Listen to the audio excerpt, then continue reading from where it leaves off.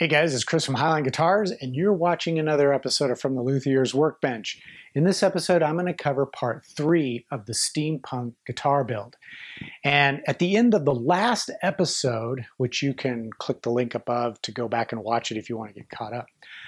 But in that episode, I had mentioned that I would talk about the process that I follow in preparing files to carve a fretboard, a neck, and a body on my CNC machine.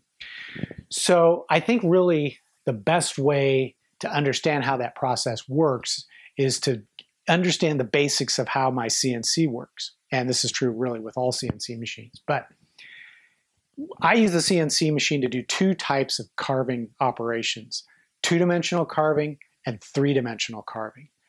2-dimensional carving is anytime you're cutting shapes such as the perimeter of a guitar body or the pockets for the pickup, the neck, and the control cavity.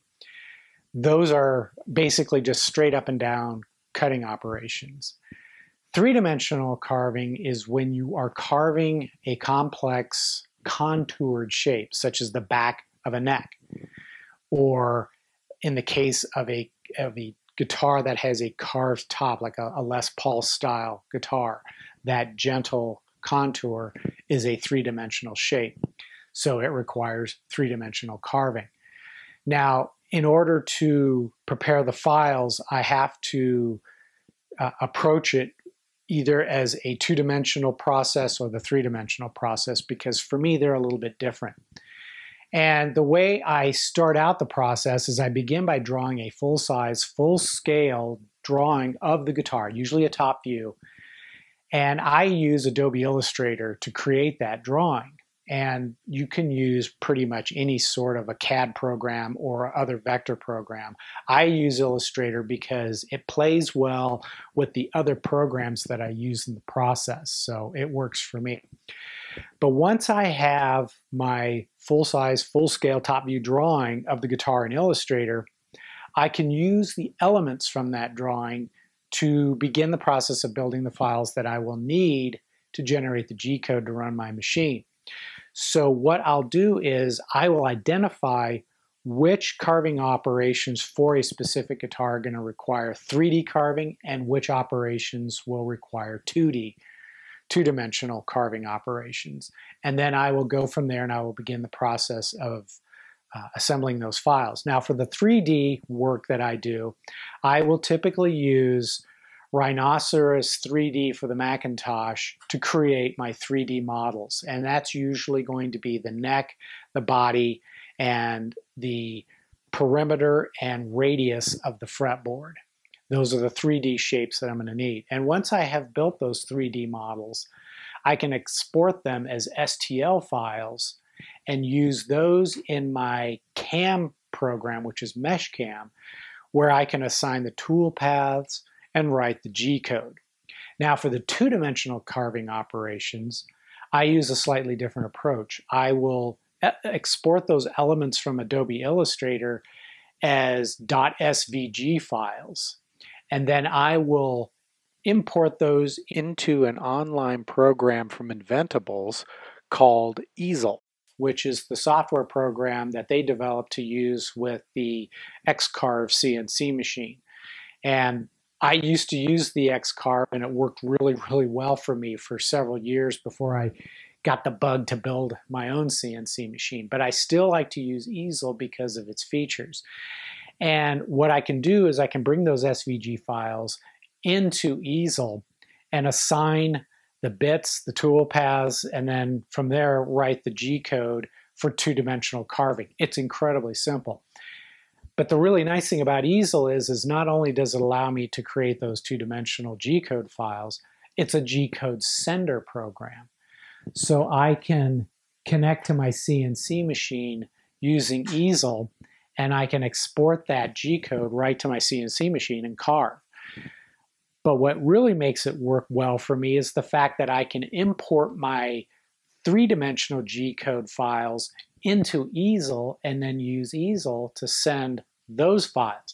So what I can do is I can set up a project in Easel where I pages for each cutting operation, and in each of those pages are the files, either two-dimensional or three-dimensional, that I'm going to be carving on my CNC machine.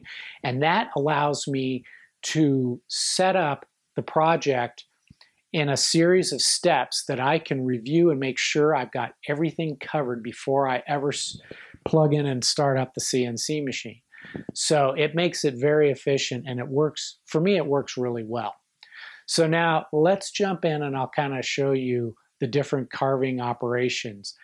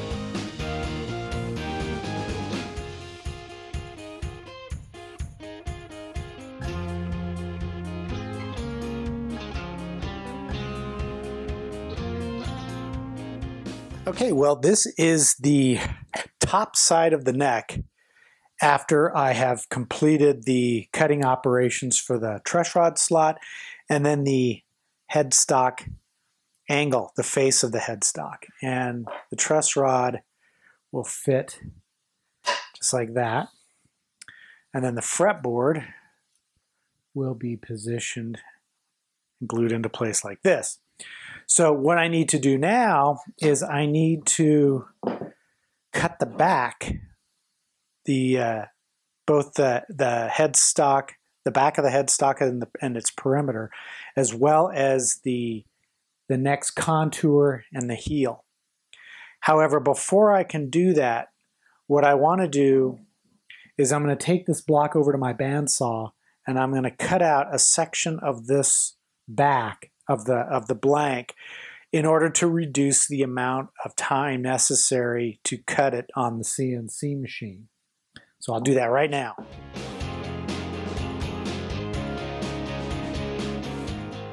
So as you can see, a couple of minutes on the bandsaw will save a considerable amount of time on the CNC machine. And this was the original center point, and this is my home position for the carves. There was one on the front, and now there's also one on the back. So by cutting this away, I had to transfer that line. So what I'll do is I'll use this center line to make sure that the blank is square with the y-axis, and then I'll position my router right over that center point, and that's going to be the home position to start the cuts for the back of the headstock as well as the contour and the heel for the back of the neck.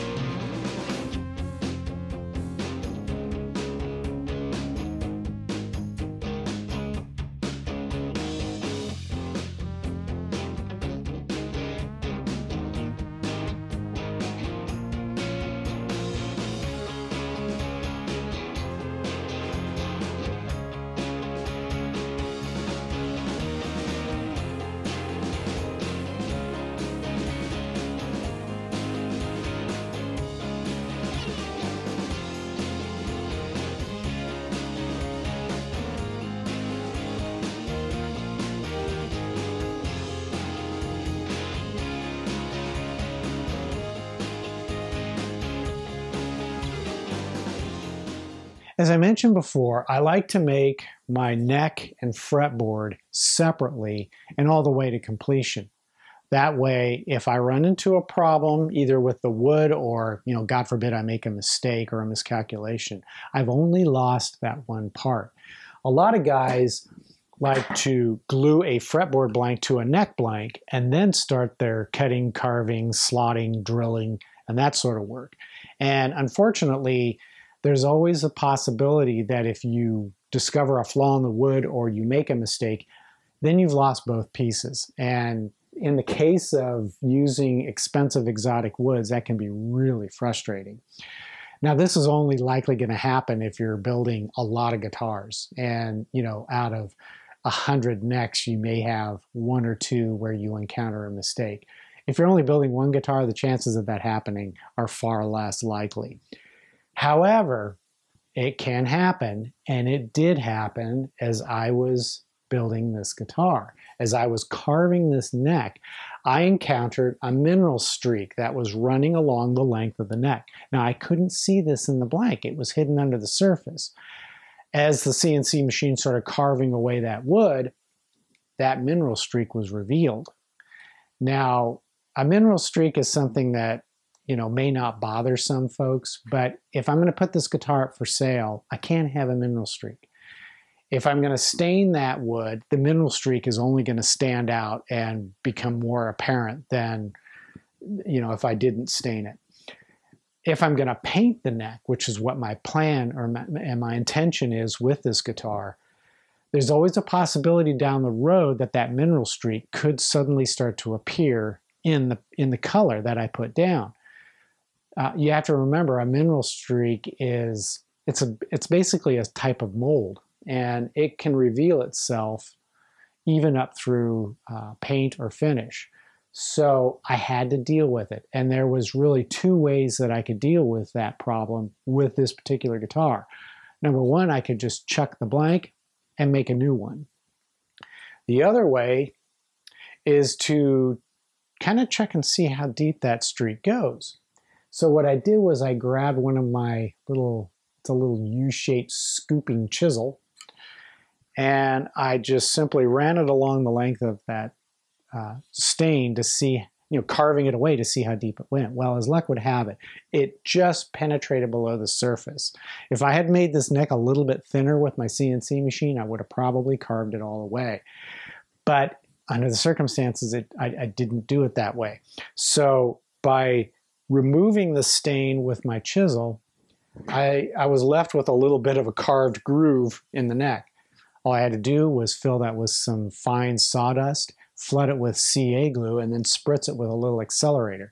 Then I went back and sanded it, and it is completely filled in to where you can't see it. I'm confident that with a coat of color and clear coats, you'll never know it was there.